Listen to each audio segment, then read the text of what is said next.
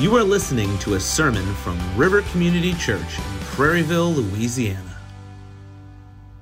Remain standing, if you will, as I read from Genesis chapter 4, our text for the morning. Now Adam knew his wife, Eve, and she conceived and bore Cain, saying, I have gotten a man with the help of the Lord. And again she bore his brother Abel. Now Abel was a keeper of sheep, Cain a worker of the ground. In the course of time, Cain brought to the Lord an offering of the fruit of the ground. And Abel also brought of the firstborn of his flock and of their fat portions. And the Lord had regard for Abel and his offering. But for Cain and his offering he had no regard. So Cain was very angry, and his face fell. The Lord said to Cain, Why are you angry, and why has your face fallen? If you do well, will you not be accepted? And if you do not do well, sin is crouching at the door. Its desire is contrary to you, but you must rule over it. Cain spoke to Abel, his brother. And when they were in the field, Cain rose up against his brother Abel and killed him. Then the Lord said to Cain, Where is Abel your brother? He said, I do not know. Am I my brother's keeper? And the Lord said, What have you done? The voice of your brother's blood is crying to me from the ground. And now you are cursed from the ground, which has opened its mouth to receive your brother's blood from your hand. When you work the ground, it shall no longer yield you its strength. You shall be a fugitive and a wanderer on the earth. Cain said to the Lord, My punishment is greater than I can bear. Behold, you have driven me today away from the ground, and from your face I shall be hidden. I shall be a fugitive, a wanderer on the earth, and whoever finds me will kill me. Then the Lord said to him, Not so. If anyone kills Cain, vengeance shall be taken on him sevenfold. And the Lord put a mark on Cain, lest any who found him should attack him. Then Cain went away from the presence of the Lord and settled in the land of Nod, east of Eden. The grass withers and the flower fades, but the word of our God endures forever. Amen. You may be seated.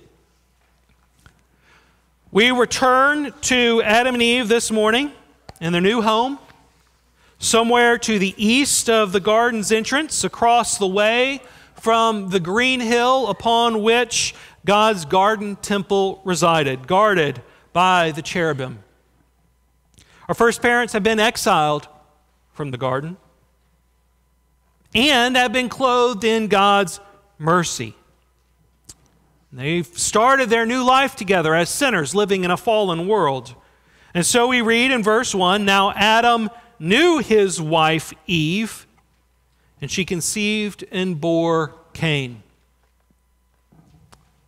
Now think with me for a minute what this experience would have been like for these first parents.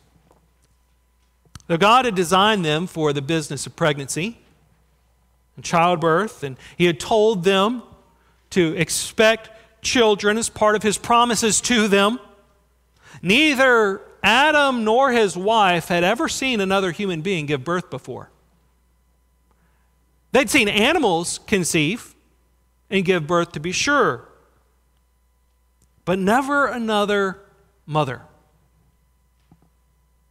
Imagine the wonder, the awe, the shock, the delight, even the terror of being the first woman to ever give birth.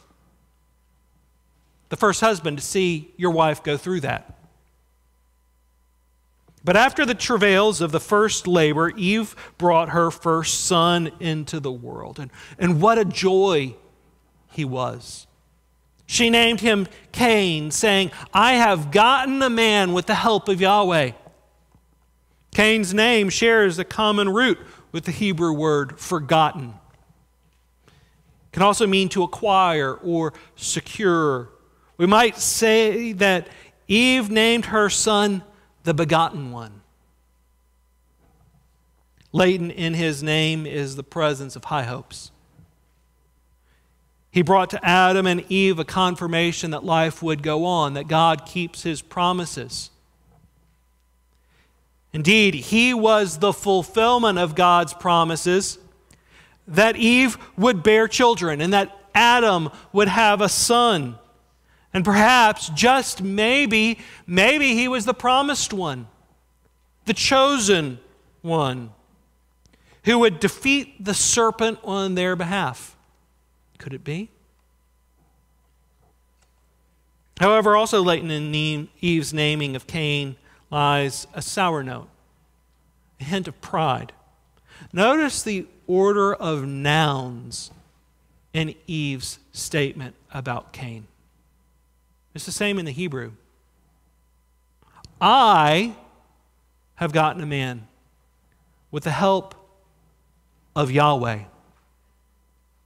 Who comes first? Who's the co-pilot?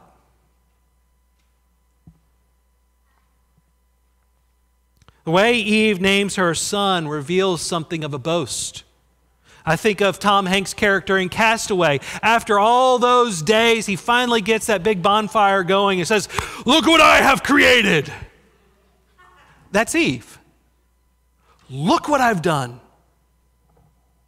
I've made a man. Oh, and Yahweh help me. By contrast, what do they name their second son? They name him Abel. Actually, in Hebrew, it's Hevel. Hevel is the word of Ecclesiastes that's translated throughout that book, vanity of vanities. It means fleeting, vaporous, transitory. No account for why Abel is given this name is given, but it doesn't bode well, does it? His life won't amount to much. And here I think we also have a glimpse of a little patriarchal favoritism for the oldest son. All hopes are pinned on Cain, and Abel counts for nothing. That brings us to 3 points of our sermon, which are as follows: an offering, a murder, and a curse. First, an offering. Verse 2 introduces us to the career paths of these two sons of Adam. Cain is a farmer, like his father. Abel is a shepherd, like David. The younger brother gets the dirty job. But the point of introducing their lines of work is to introduce their worship of the Lord. Verse 3 says, "In the course of time, Cain brought to Yahweh an offering of the fruit of the ground, and Abel also brought of the firstborn of his flock in their fat portions." In the course of time, after many days, at the end of the growing season, whatever it is, Cain decided to bring an offering to the Lord God, a tribute. Now, this doesn't seem to have been commanded. We don't have any sign of any precedent here. Though I'd wager that Cain and Abel have seen their father Adam worship the Lord at the entrance to the garden between the cherubim. And they'd seen him do it many times before. But I get the impression that here is Cain on his own initiative, bringing an offering to the Lord. Cain seems like a good, God-honoring fellow, doesn't he? And like Abel, seeing his older brother bring an offering to Yahweh, brought his own offering. Abel, being a shepherd, doesn't have fruits and veggies to offer, which is what Cain brought. But he took some of his sheep to God in worship. However, Abel doesn't just take any sheep. He took the firstborn of his sheep and of their fatty portions. Now, if you've been trained in the law of Moses like a good Israelite, who was the first to hear this story, you would recognize this language. You would recognize that what God desires and delights to see in worship and what he lays claim to is the firstborn and the first fruits. The fatty portions of the animals offered to him in sacrifice are reserved for him. Indeed, when we come to God in worship, he wants the first and the best, whether it's from the field or from the flock. Thus, Abel was not just bringing an offering to God. He was bringing the best offering to God that he could muster, the best of his flock, the best of their meat, the stuff that would smell the best in a burnt sacrifice. Abel's heart was fully engaged in worship because he gave God his best. And so we ask ourselves as we look back, wait, did Cain bring his first fruits? What's going on here? Next we read in verses 4 and 5, and Yahweh had regard for Abel and his offering, but for Cain and his offering he had no regard. Uh-oh. The oldest, the one who took the initiative in worship, the one who could do no wrong in his parents' eyes, probably, he's passed over in worship. God delights instead in the offering of Abel and in Abel himself. More literally, the Hebrew says that God gazed upon Abel and his offering. God had eyes for Abel at that moment. He paid attention to him. He gladly received Abel's worship. And by gazing upon Abel, Yahweh made his face to shine upon Abel and be gracious to him. He honored Abel. So God blessed Abel in worship. He did not bless Cain's worship. And note that Cain's offering is not criticized. It's not condemned. Rather, God simply didn't recognize Cain's offering. It was functionally ignored. It's as if it wasn't even there. But by doing so, God rejected Cain's worship as substandard. And in rejecting Cain's worship as substandard, God communicated that Cain was substandard. And with that, Cain's face fell.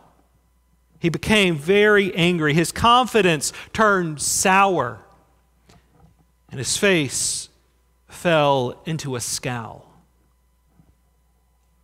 Now, before we move into the next point, it's worth talking about what we can learn from this experience of worship between these two boys. Hebrews 11:4 tells us, by faith Abel offered to God a more acceptable sacrifice than Cain, through which he was commended as righteous, God commending him by accepting his gifts. Despite what Cain's worship looked like on the outside, Scripture tells us that his worship was performative. You know what performative means? It's what people do on Twitter or X and Facebook and when you jump on the bandwagon of the latest outrage. Virtue signaling. Going through the motions, putting on a show of righteousness that's performative. And presumptuous.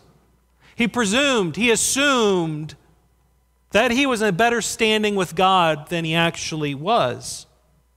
He assumed that his worship would be accepted well because he was the one offering it. He didn't need to put a lot of thought or effort into his worship. He didn't need to bring God his best. He was the best. He was Adam's eldest. He was the begotten one. And so he brought to God an offering that was little more than a token gesture. Meanwhile, Abel approached God as number two, the lesser, perhaps as a neglected younger brother. He didn't have the honored position in the family. And so he felt his need for God's grace more deeply. His name meant nothing. He appreciated every gift of God more fully.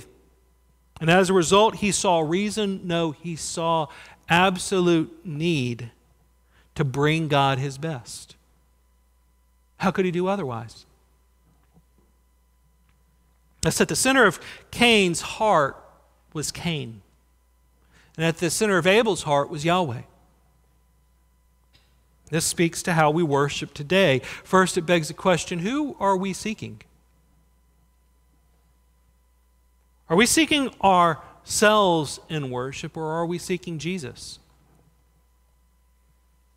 Are you coming to God in order to get something from Him, like He is some cosmic vending machine? I come in, I put in my worship tokens, and I get back warm fuzzies. I feel better about myself. I'm comforted. Are you coming to God to get something from Him, or are you coming to God to get Him? To get God Himself, to get Jesus Himself? Are you coming to worship and adore God, or are you coming so that God can worship and adore you?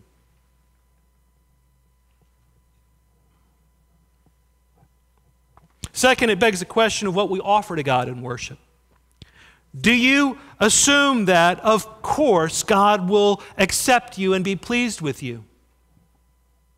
Do you think that because God accepts you in Christ, that it really doesn't matter what you do in worship? It doesn't matter if you're on time. It doesn't matter if you sing. It doesn't matter if or how much you tithe. That it doesn't matter what you offer God or how you offer it. Friends, Cain is living proof, and he's the first story in the Bible that shows us that God cares very, very much about how we worship Him and what we bring Him in worship. Being covered by the grace of Jesus does not mean that we can be lazy in how we approach God in church. If His grace doesn't drive us to deep sincerity and costly participation in worship, then we've not really understood God's grace.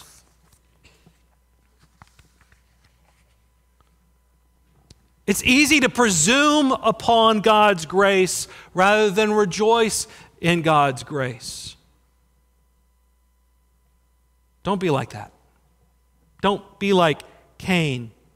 And understand, friends, God is not obligated to bless or accept what you present Him in worship. I'll say that again.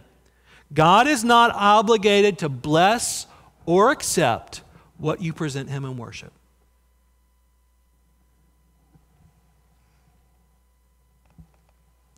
Second point, a murder.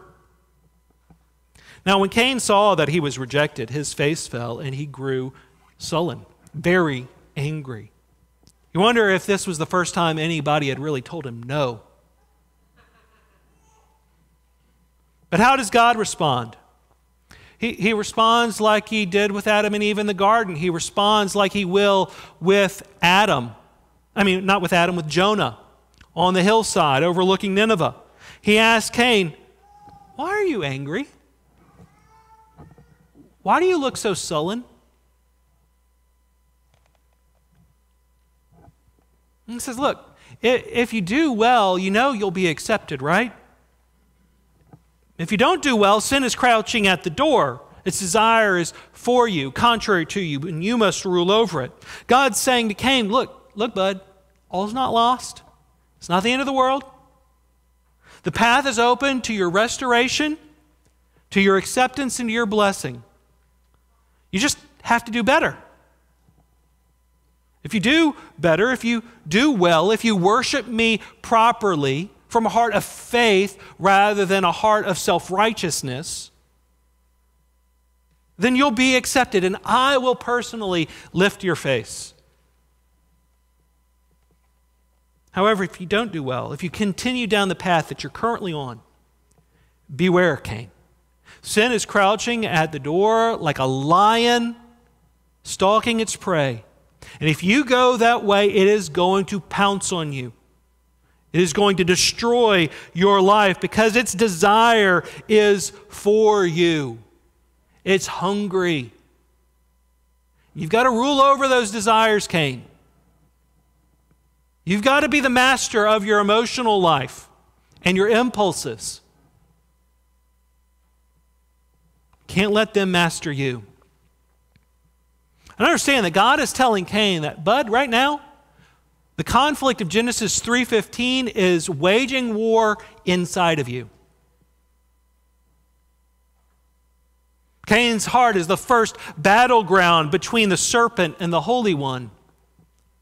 The serpent's coiled and ready to strike. Will Cain crush the serpent within, or will he open himself up to death? As we move forward in the story, notice that Cain doesn't say anything back to Yahweh. Instead, he talks to his brother. We don't know what he said. The Septuagint and older translations add, he invited his brother into the field. But we do find ourselves, presumably in Cain's field, where he grows his produce, and out there in the field, out of sight of the cherubim, away from mom and dad, there Cain rose up against his brother and murdered him. This is the language of intentional, meditated, first-degree murder, plain and simple. How did this happen? At one level, Cain grew murderous because he let his pride get the better of him. He was supposed to be the chosen one. He was the one who should have received God's blessing. How could God pass over him in order to show favor to little Abel?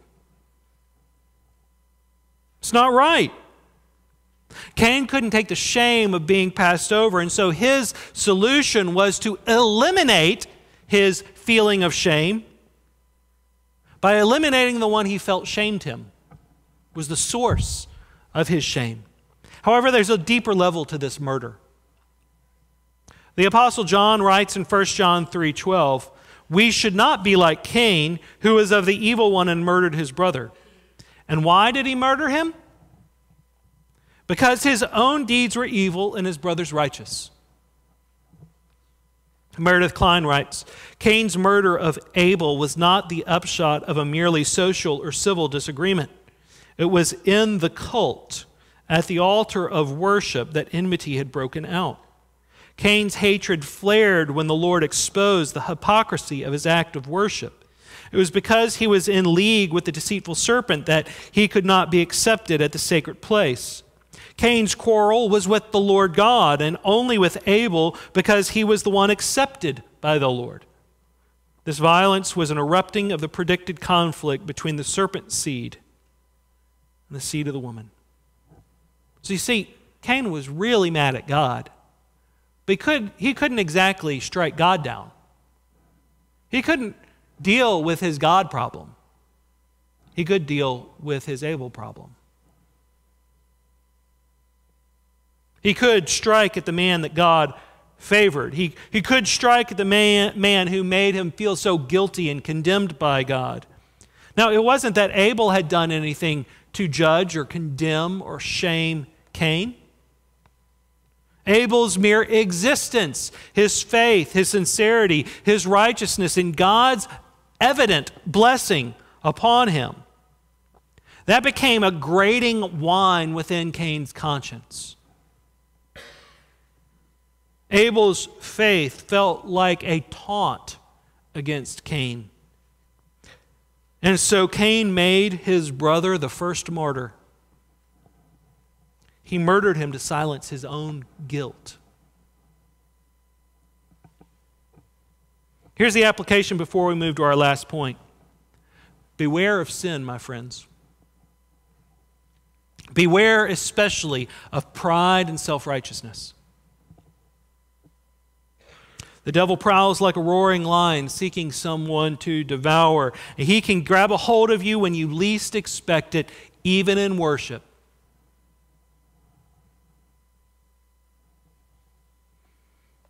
After all, Cain set out that day to go to church. He thought he was doing well, but things changed somewhere in there. His self-righteousness, his self-assurance was confronted, and he hated it. He wasn't prepared for God to be displeased with him. He wasn't prepared for God to accept someone else, to bless someone else. He wasn't able to handle the fact that his heart, his worship, were not as good as he thought they were. It was Cain's self-righteousness confronted with the actual righteousness of Abel that drove him to murder. In the same way, it was the self-righteousness of the scribes, the Pharisees, and the priests, when they were confronted with the actual righteousness of Jesus Christ, that drove them to demand he be crucified. These were people who were trying to worship God. In their day, they would have thought, they would have been viewed as the creme de la creme of spirituality and Christian discipline. They thought they knew God, but they could not stomach the revelation that their goodness was actually vile and offensive to God, that they were opposing God. Indeed, self-righteousness is a subtle, crafty sin that looks very good. It looks harmless. It's very easy to bring into worship. But it leads to hatred and murder. Don't tolerate it. It is a bitter root in your heart that opposes everything that is truly of faith and righteousness. That brings us to the third point, a curse. Following his murder of Abel, Yahweh once again speaks to Cain. He seeks him out and asks him, "Cain, where is your brother Abel?" Now, as with Adam and Eve, God knew the answer. This question is to see if Cain will fess up, if he will admit the truth, if he will show signs of repentance. But unlike his father Adam, Cain responded to God rudely and with a bold-faced lie. His likeness to the serpent is becoming even more plain as he says, "I don't know. Am I my brother's keeper?" Now think how childish, how selfish, evil even this reply is. And think also that this is not a sudden turnaround in Cain's character. Nobody changes for the bad this quickly. These thoughts, these motives, this attitude towards his brother, "Am I my brother's keeper?" this has been in his heart for a long time. This is why his worship was substandard beneath the veneer of self-righteousness. It was just masked over by success and self-confidence and the veneer of religion. Cain's response reveals that he is not sorry. He is not repentant. He still hates his brother, even with his brother being dead. What's more, he hates God as revealed in his tone. He's bought the lie of the serpent fully. He sees God now as a cosmic bully, overly demanding, unfair, and taxing. So he lashes out at God with hostile words, and God responds with appropriate fury. "What have you done?" This is not the gentle question that we've seen before. This is what have you done? This is the language, the question of a parent when you come in and you see your child having destroyed something incredibly valuable. What have you done? Your brother's blood is crying out to me from the ground. You didn't think you could get away with this, did you, Cain? Though you buried your brother in the field. The field itself is crying out to me and testifies to his death at your hands. You have watered your field with the blood of your brother. Therefore, God says, cursed are you from the ground, cursed are you from the field, which has opened its mouth to receive your brother's blood from your hands. When you work the ground, it will no longer give you its strength. You shall be a fugitive and a wanderer on the earth. Now, when God says, cursed are you from the ground, two things are going on here. For one, God was saying to Cain, you are banished from the ground. I'm separating you from the nourishment of the ground. Your career up to this point, Cain's been that of a farmer. You provided for yourself and your family by means of the fruit of the earth. No longer.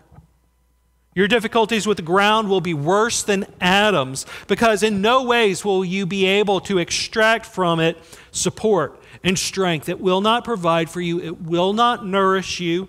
Instead, you are going to be a hunter-forager because you can't grow anything. You'll be a nomad, a fugitive, a vagabond on the earth, unstable and restless in all your ways. You'll be an exile on the earth, from the earth. And also, God is saying, you are cursed more than the ground. In Genesis 3:17, God had cursed the ground itself. By doing so, he was withholding the brunt of his wrath from Adam. Cain is the first human being to be cursed by God. Personally. He is a vessel of God's wrath from this moment forward. And he bears it in a way beyond the earth itself does because of Adam's sin. Now let's look at Cain's response to this curse. He says, in effect, that's not fair. I can't take that. It's too much. Cain is the first person to feel more sorry for the consequences of his crime than for committing the crime. He's not sorry he killed Abel. He's sorry he's being punished for it. This is worldly grief. This is how a carnal man, a sinful, unrepentant, unregenerate man or woman responds to the consequences of sin. It's not fair. I don't deserve this.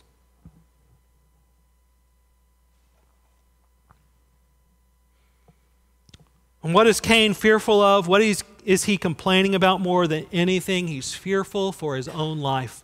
Oh, the irony. Here's Cain. He's just killed his brother, and what is he afraid of?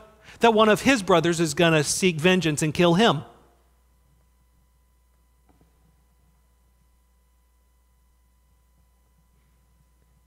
He fears that he will be justly executed for his unjust crime against his brother. You know, Cain's fine with killing as long as he's the one doing it.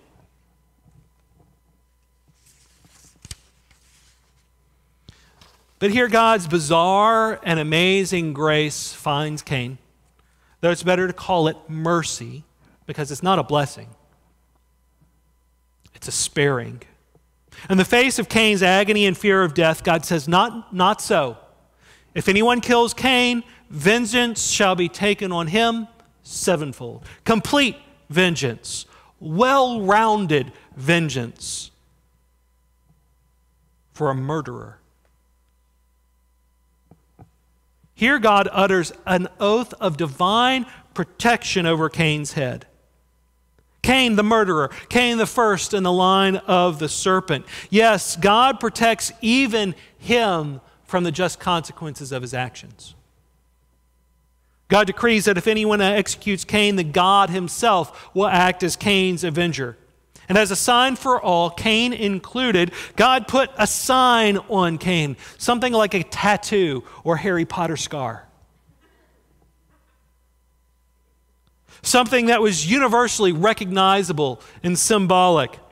Cain becomes at this moment a marked man, both as a murderer and as someone who is under divine protection. I want to puzzle over this for a second. Because God does not act as the righteous avenger for the faithful man, does he? He doesn't decree sevenfold justice for the death of righteous Abel, does he? Instead, he decrees sevenfold justice against anyone who executes justice on the murderer. Why? Perhaps it's because God is trying to prevent the escalation of bloodshed. If a blood feud begins at this stage in human history, then it's not going to get very far. Not only will Cain and his descendants die, but so will many of the faithful descendants of Adam and Eve. So will the children of Seth who is to come, and that should be avoided. However, more than that, I think that God is merciful to Cain because God is being merciful to Adam. God spares the son out of his love for the father. In 1 Kings 11:11 we read, "Therefore the Lord said to Solomon, since this has been your practice, and you have not kept my covenant and my statutes that I have commanded you, I will surely tear the kingdom from you and will give it to your servant. Yet for the sake of David your father, I will not do it in your days, but I will tear it out of the hand of your son." There's a principle in Scripture that God spares the sons their just deserts because of his covenant commitment and love for the father who is faithful. It's not because Cain deserves God's mercy that he spares him the sword. It's because Adam deserves God's mercy. God has made promises to Adam. So it's not so much that God spares Cain death, rather he spares Adam Cain's death. In God's eyes, it's enough that Adam has lost Abel to his brother. It's enough that Cain is sent into exile as a murderer and spiritual ally of Adam's enemy. But to lose two sons to death in one day would be an unbearable grief. Even if one of them is a murderer and a snake. That brings us to the conclusion. The bulk of the story of Genesis is the story of brothers. These brothers are born to faithful men called by God. They're given the sign of the covenant. They're taught the word of God, and they see God's faithfulness to their fathers. And yet, in just about every generation, someone reveals themselves to be spiritually aligned with the serpent. They reveal themselves to be selfish and carnally minded. But showing up in every story and every generation is the steadfast, sovereign love of God. And at the end of the day, in every story, it's God's sovereign covenant love that saves the day. It's God's mercy that spares the hard-hearted offspring. And His steadfast love that guarantees a future for the child of promise. One of the things this story teaches us is that the first place that sin reveals itself is in the home. Even godly, faithful parents don't escape this reality. The story of Cain and Abel proves a harsh wake-up call for all of us who are parents. It reveals that some of our children, raised in the faith, heirs of the covenant, may have hard hearts. They may make terrible choices. They may reveal themselves to be aligned with the enemy. And what's worse, there's nothing that we can do about it except pray for God's mercy. Parents, I can't stand up here today and tell you and promise you that if you raise your children right, they'll all turn out to be faithful Christians with successful lives. Scripture does not promise you that. No, based on the testimony of Scripture, some of your children or grandchildren will be devils. However, I can promise you in the words of Jesus, everyone who has lost houses or brothers or sisters or father or mother or children, lands, for my name's sake, will receive 100-fold and will inherit eternal life. As painful as it is for faithful parents to lose their children to the enemy or to violence, Jesus promises us that we have an inheritance and a family waiting for us in glory that is imperishable and that will fill us with immeasurably greater joy. Though the devil strike at our families, friends, though he claim lives, he will not win. He will not be victorious because Christ's mercy is more. Thank you for listening to this sermon from River Community Church in Prairieville, Louisiana, where you will always find biblical preaching, meaningful worship, and the equipping of disciples.